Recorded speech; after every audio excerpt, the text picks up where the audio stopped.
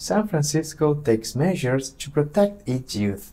Becoming the first city in the United States to do so, San Francisco's Board of Supervisors in California voted unanimously to outlaw the sale, manufacture, and distribution of e-cigarettes in the city. The new ordinance was signed by San Francisco Mayor, the Honorable London Breed, and will come into effect in early 2020.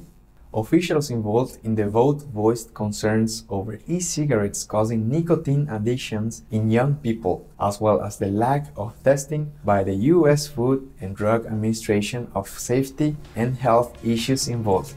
Our sincerest gratitude, San Francisco, for taking a proactive step in protecting the youth of your city. May all young people be nurtured in helpful ways that will help them to flourish in body, mind, and spirit in heaven's radiant grace.